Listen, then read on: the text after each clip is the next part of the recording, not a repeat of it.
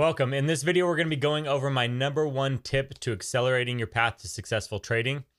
If you are new to trading or if you've been trading for a while but are overwhelmed with the amount of information that is out there, then this video is for you and it's going to help put you on a clear path to accelerating that process. My name is Shyler and I'm a full-time NewWave trader, specifically in the crypto market since 2017. I run a community of over 1,000 members now, and I have 5 other full-time professional traders alongside me that help inside of that community.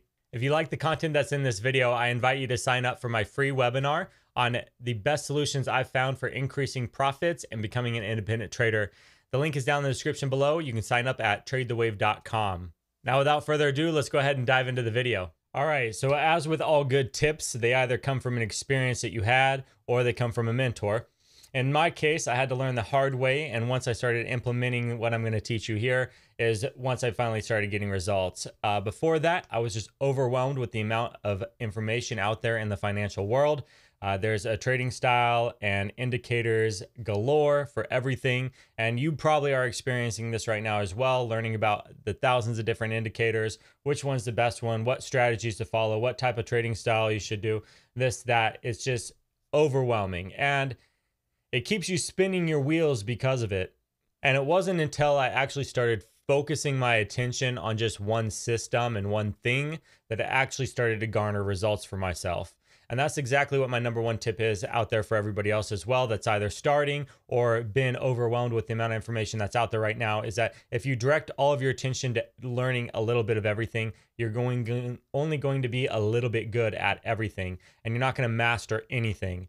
And so the reality is that all the styles, all the indicators, all the strategies, they all work. And so it's just that you need to make them work by actually mastering them and not just learning about them or learning the basics about them, but actually learning about the intricacies of them.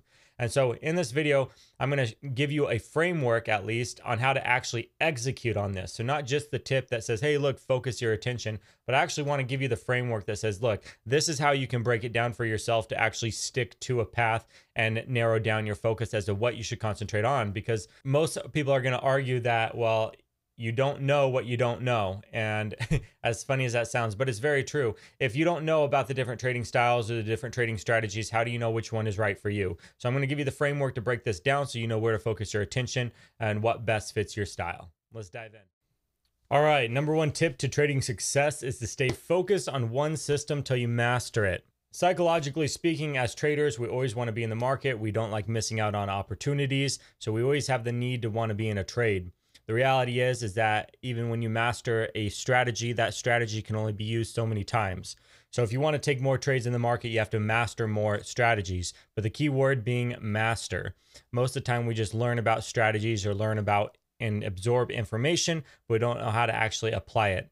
So this video is going to be geared towards showing you a path to where you can focus your attention on mastering one system and also figuring out what that system should be for you. There is a lot of different paths that you can take, all of them which do lead to success if you master them. There is not just one single path that is the winner, nor is there just one single strategy or one single indicator. It's about mastering them and getting good with them and then expanding your knowledge with them, but one step at a time. So how are we going to actually execute on this? It's going to break down into 8 categories. We're going to take a look at the broad outlook of categories, styles, and strategies. We're going to talk about choosing a mentor now or later.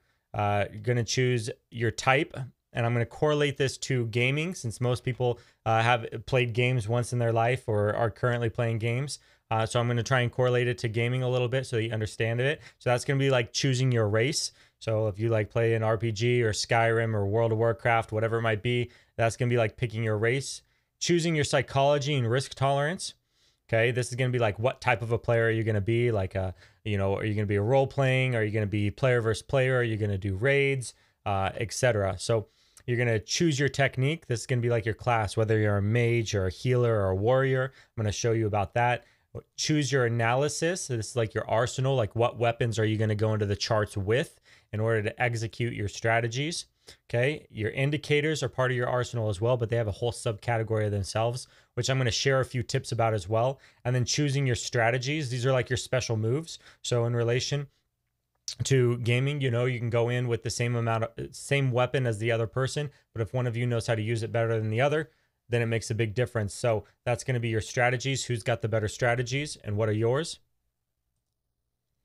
So the broad outlook of this is going to break down into 8 categories here. We're going to talk about the traders, style of trading, types of analysis, risk tolerance, small account versus large account, types of indicators, strategies, mentors, and also psychology.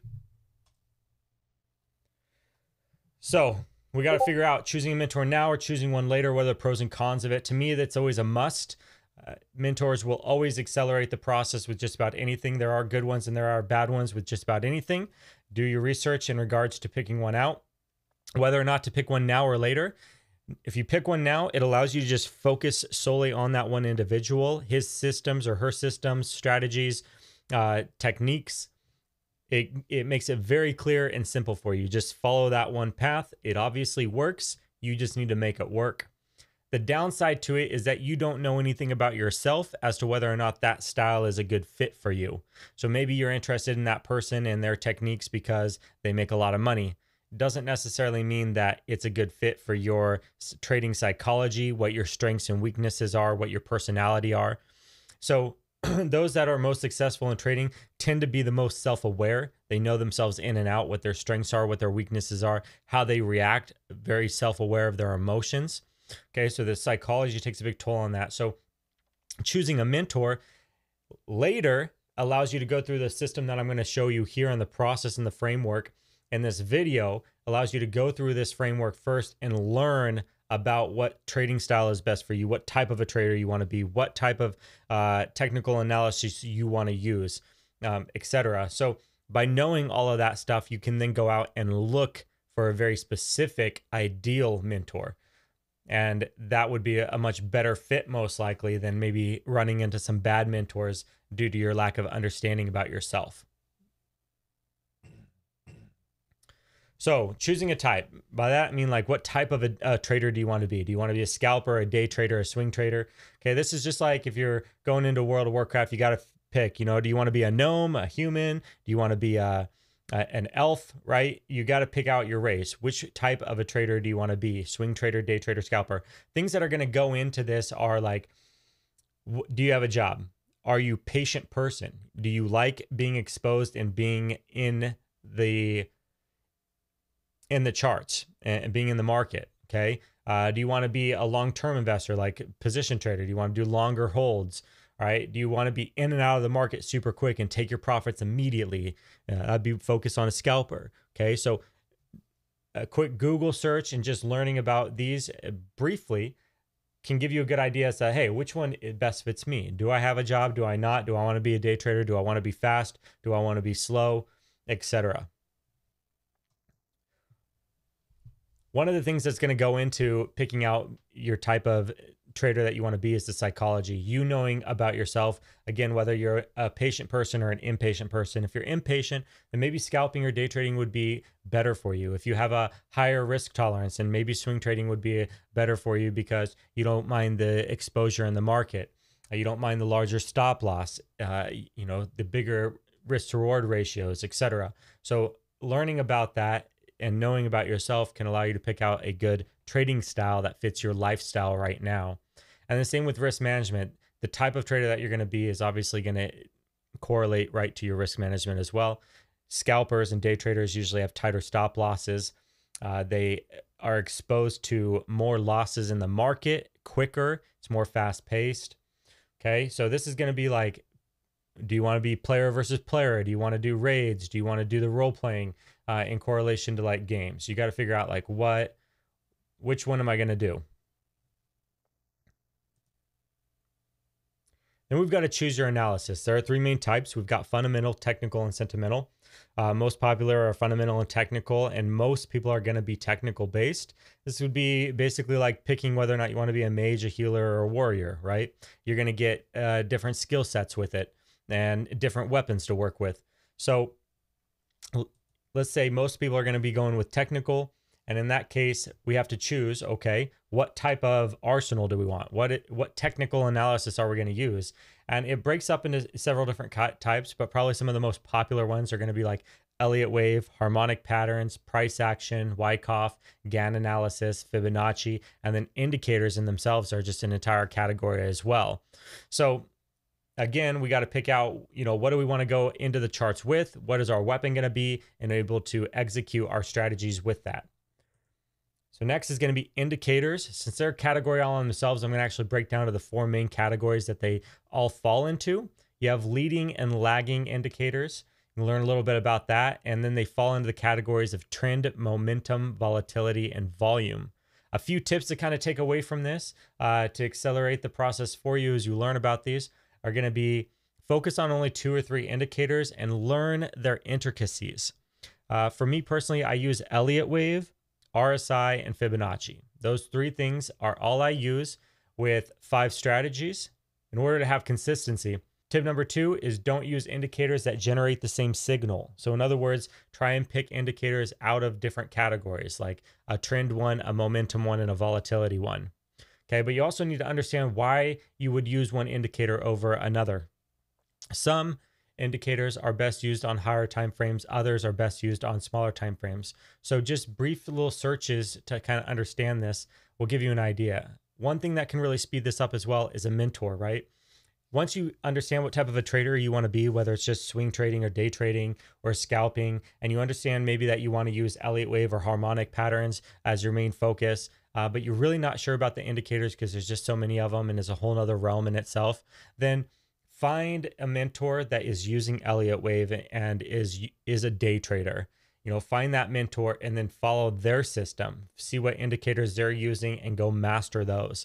But really keep it focused. The key here over everything that we're talking about is to keep it focused so that you're not pulling your attention all different realms of information that's out there, because you can spend a lifetime learning about everything that there is in the financial industry in regards to indicators, strategies, techniques, trading styles. It's galore, okay? And then lastly, tip number 4 here is that timeframes make a huge impact on indicators. So observe this going into it. I can't stress enough. A lot of people really don't talk about timeframes, but because you can work on any time frame, smaller time frames are going to give signals that play out according to that time frame. So in other words, if I get a buy signal on a 15-minute time frame, then I can't expect a massive run to happen out of that 15-minute time frame. I need to know what type of a trend or what type of time frame the market is moving on. So your signal makes a big impact on what time frame you're working with. So that's indicators. It's a whole world in itself, really. And then people piece indicators together to create like master indicators. Again, don't get distracted by all the shiny objects. The reality is that the basic indicators work just fine. It's just that people don't get intricate with it. They don't get specialized and actually master it. All right. They just learn the basics about it. They don't apply it to the charts. They don't observe every little thing that's going on with it. So make sure that you're mastering it and really focusing on just 2 or 3 and not filling your screen with a bunch of indicators. And then lastly, here we're coming into the strategies now. So again, this is like if you're running into battle, you decided that you're going to be a mage, do PvP, and you picked for your arsenal, you picked Elliott wave, which was the wand of Azarath or whatever. And now you're going into battle. You need to know how to be able to use that weapon. You need to know how to be able to use Elliott wave, and you need to have strategies like special moves basically that you use over and over that are just killer moves. And that's what strategies is. Now, you can't always use them, so you're going into battle looking for the right victim for these strategies basically. You want to go in with intention, and you're looking for the right setups with it as well. So strategies are so key. A lot of people talk about trading psychology, and I swear that the right strategies and risk management will cure 90% of trading psychology for you. It will calm your nerves. It will give you something to focus on, so you don't FOMO in, so you don't get insecure. You'll trust your strategies. You'll become very good with them. So strategies are a must. Same with risk management and just focusing on one system, following a mentor in and out, and not getting distracted by the countless YouTubers out there, myself included, offering endless information and their own opinions about the chart and where it's going up or down. Go get yourself strategies to follow, a system to follow, and focus on mastering just this one thing. All right. In summary, we went over quite a bit here. So I want to do a quick recap. And in summary, really the big main focus to take away from this is mastering one system. But to figure out what that system is that you should be mastering, you can follow the framework that I've provided in this video, which is to figure out the type of trader you want to be, whether or not you want to do a mentor now or later, once you've learned a bit about yourself. Being self-aware and understanding your psychology and the type of risk that you want to expose yourself to impacts the type of trader that you'll be. The type of analysis that you'll use, whether it's fundamental, technical, or sentimental. What technical analysis to focus on out of those groups. So in regards to technical analysis, we talked about Elliott wave, harmonic patterns, Wyckoff, price action, Fibonacci, and indicators. Choosing and using those indicators, since they're a whole nother category on their own. We talked about 3-4 main tips on indicators, and we went into mastering strategies as the last part of that, which should be used with your mentor hand in hand and mastering their strategies that have already been proven. Once you found the system that you want to master, it's just all about being consistent with it. And at that point, you're just going to become a badass trader. So if you enjoyed this video, then I invite you to come learn more about the system that I use that has helped hundreds of students become independent traders themselves. You can register for my free webinar on the best solutions I've found to increasing profits and becoming an independent trader at tradethewave.com. Link will be down in the description below as well. I'll see you on the other side.